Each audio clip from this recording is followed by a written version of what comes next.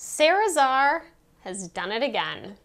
This week's pick is a beautiful story that surprised me and moved me. I can't wait to tell you why.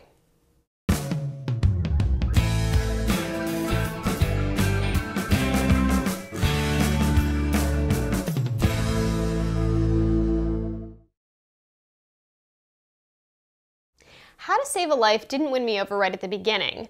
At first I thought this was going to be another one of those dual protagonist books, the kind I've ranted about in the past.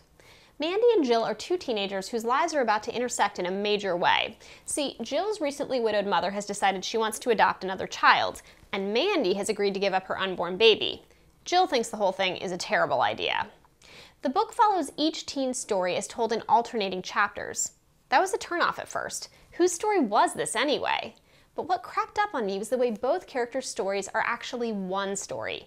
Jill is the protagonist, and though Mandy is on a journey too, hers serves as a catalyst for Jill's growth. Wow.